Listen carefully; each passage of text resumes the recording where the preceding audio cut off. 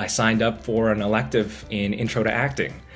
And the end of year assignment was a monologue performance in front of the entire theater student body at Concordia. And my monologue went well, it was well received. And I still remember when all the students were filing out, everything was done, a professor came up to me, well, a stranger at the time because I didn't know he was a professor at the school.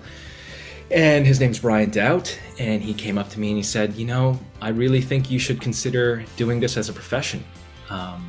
And that just changed everything. And he was a movement and acting teacher at Concordia. And through his help and guidance, I got into the theater program at Concordia, and which led me to auditioning afterwards to George Brown Theatre School here in Toronto. And that's how, you know, that was the start of my acting journey.